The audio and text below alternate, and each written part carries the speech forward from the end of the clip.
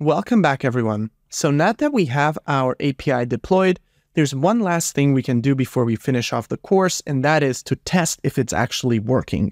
So I'm going to be using Postman. And if you don't know what Postman is, it's a great tool that allows you to test backends without having to build a front end first. So before you create a React or an Angular application, you can test if your backend endpoints, which are the core business part of your, business logic, actually work. So please create a new request, set it to a post request because ours is a post request. Then I want you to come over here to API and copy your URL that you can find over here. I'm going to be using the dev URL and I'm going to copy it. I'm going to paste it in, and then I'm going to come back over here and I'm going to go to routes. And I'm going to copy this route as well, okay? And now paste it in. So we have the URL / and then we have our endpoint. And make sure you don't have any trailing white spaces. That can cause a lot of issues. And now I'm going to go back to my Lambda function and let's see how we have to create our request. So it expects it to be inside a body, and within that, it should be inside the query and the headline tag, okay? So we come over here to body, you select raw, and then you create the query. And inside the query, you create the headline. And actually, I'm going to move this down like so. And here is going to be the headline. And make sure you have double quotes. And I'm going to say new anti-aging cream discovered. Okay, now let's run this. And as you can see, this belongs to the health category because it's talking about a new anti-aging cream that got discovered. Awesome. So we have the predicted label and we have the probabilities. It's 99.7% sure. And remember, these are the other categories. And, you can verify your output, whatever you want. So I just like to send the predicted label and then all the other probabilities. And obviously the maximum is the one with the health, okay? Now, if I come back over here and, we can play with this. We can say, NASA develops new space ships. And let's send the request.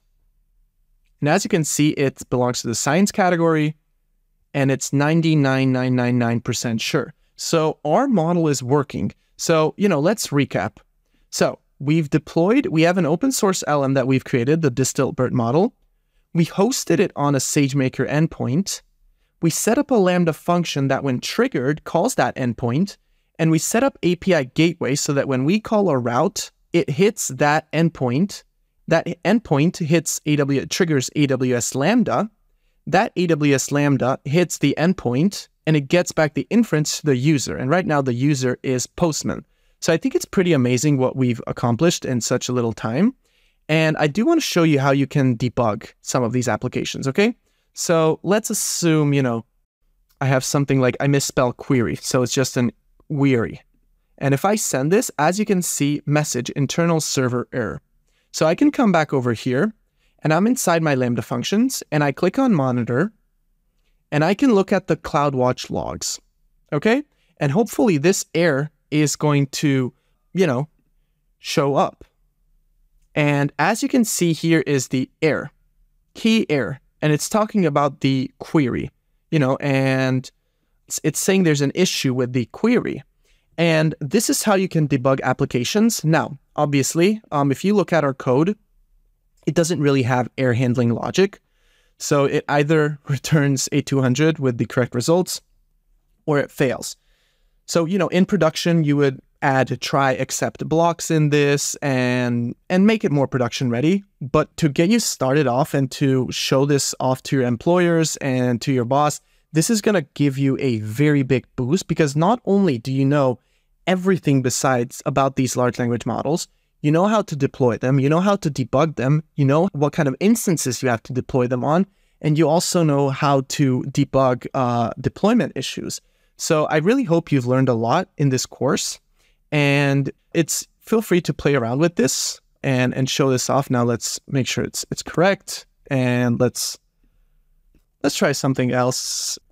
Machine learning course wins most entertaining course of all time. Let's see what this would be. And this is related to science, and we're happy about that, right? Because this is about science. So, and you can do this with any kind of model you want. You just have to change your training data, okay?